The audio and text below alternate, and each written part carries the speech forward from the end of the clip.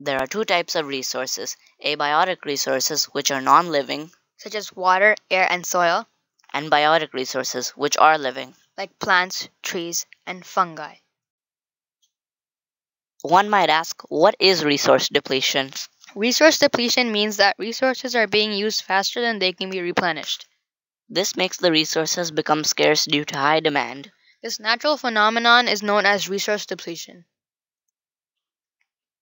The three main reasons why our resources are depleting are overpopulation, The ineffective uses of water, and unsustainable farming techniques that aren't nature friendly. According to the History Channel, 200,000 babies are born every day, or around 140 babies every minute. that's enough to fill more than 2 full football stadiums. At our current rate of reproduction, we are dooming the human race. This graph on the side also shows the extreme escalation of our population and predicted populations.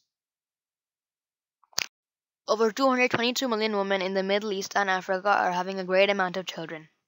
These countries have women with up to 5 children at the age of just 24, according to the New York Times. Countries without proper birth control are the main contributors to our rising population. Majority of our water is lost through soil and plant leaves through transpiration. And on top of that, we are wasting the 0.025% of water on Earth we can drink. Moreover, we continue to urbanize more and more areas, which stops water from soaking back into aquifers. The US uses 1.2 trillion gallons of water annually, according to the USGS. This is 725 million more gallons than Brazil, the country with the second most water consumption. This shows why the US should conserve water better. Around one-third of our most important aquifers are being exploited and dried up at an exponential rate. The diagram here shows the arrangement of a typical aquifer with water being extracted from it. According to the USGS, around 7,200 gallons of water are wasted every year by dripping faucets for a house with around 5 faucets. Car washes can take up to hundreds of gallons per car, according to the LA Times. However, professional car washers can do a better job and use about half of the water that consumers use at home to wash their cars.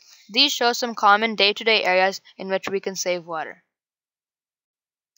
Many farmers repeat the same crops because they are the ones that sell the best. However, the soil quality is deteriorating when they do this.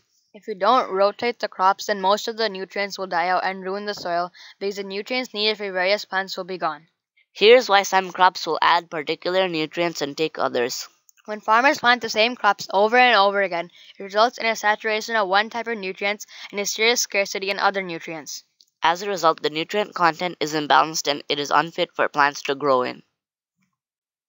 According to the World Wildlife Foundation, the amount of pesticides sprayed on fields has increased 26 times more in the past 50 years.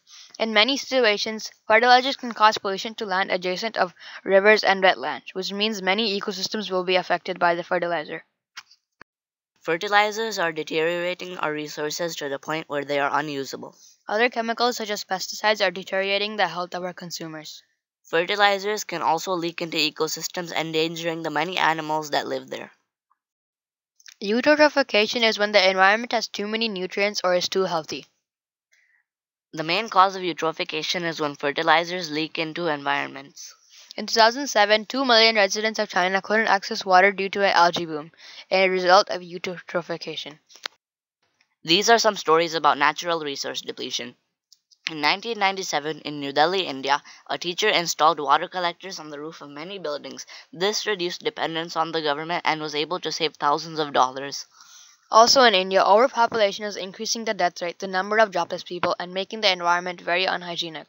Moreover, every year, a huge body of water from the interstates comes in through the Mississippi River filled with fertilizer. It then enters the Gulf of Mexico and causes huge algae blooms, which takes away all the oxygen from the water. This shortage of water also destroys most of the animals' habitats. These are the sources we used for our project. And thank you for listening to our presentation.